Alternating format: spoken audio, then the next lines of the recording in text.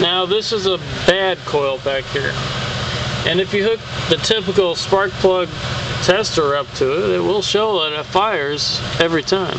And as you can see, the spark is firing, but there's all this noise in here, and I think they call it ringing. And every time the coil pack puts out that junk, my engine stumbles. So every time it stumbles. So that's why this